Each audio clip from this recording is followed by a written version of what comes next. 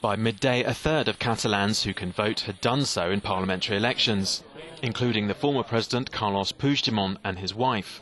He remains in self-imposed exile in Belgium after the Spanish government charged him with sedition.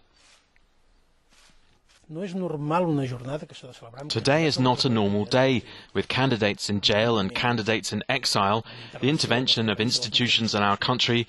Also, the elections are marked with a lack of freedom of expression. Having said that, today is a very important day, not just for the Catalonia of today, but for the Catalonia of the future. Everything indicates the response of citizens will be positive and will be high, and this is what we hope for by the end of the day.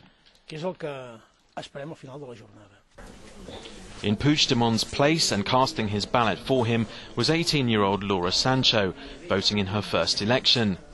The vote is too close to call, but its result will show whether Catalans have become more separatist since Madrid launched a brutal crackdown on the banned independence referendum held in October.